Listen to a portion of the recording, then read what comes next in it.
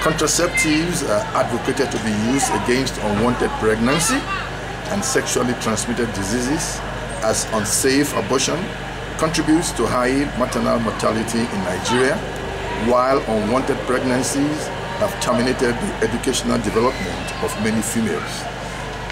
This questionnaire-based survey aimed to describe the knowledge, non-use and use of various contraceptive methods amongst women in rural Lagos, Nigeria.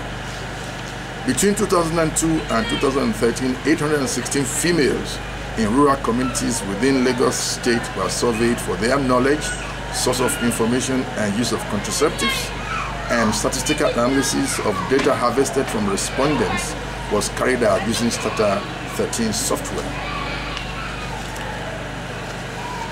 In all, 816 females in different stages of reproductive age were involved in the study, among whom 19.1% were single and 80.9% were ever married. Only 6% had no formal education, and married respondents were approximately twice likely to know of contraceptives than single respondents. Male condom was the most widely known and used method of contraceptives.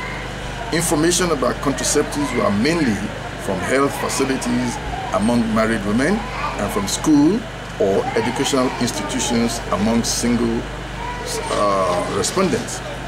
Overall prevalence of contraceptive use was 52%. Non-use of contraceptive was 43.4% among married women and 67.3% among singles.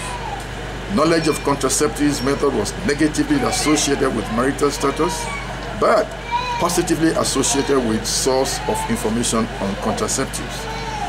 Use of contraceptive was positively associated with source of information, but negatively associated with marital status and religious beliefs.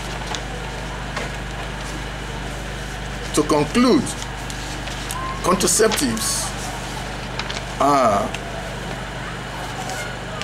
the knowledge and use of non-use of contraceptive could be pivotal in designing an adequate prenatal care to prevent unwanted pregnancy and consequently illegal abortions or possible adverse pregnancy outcomes.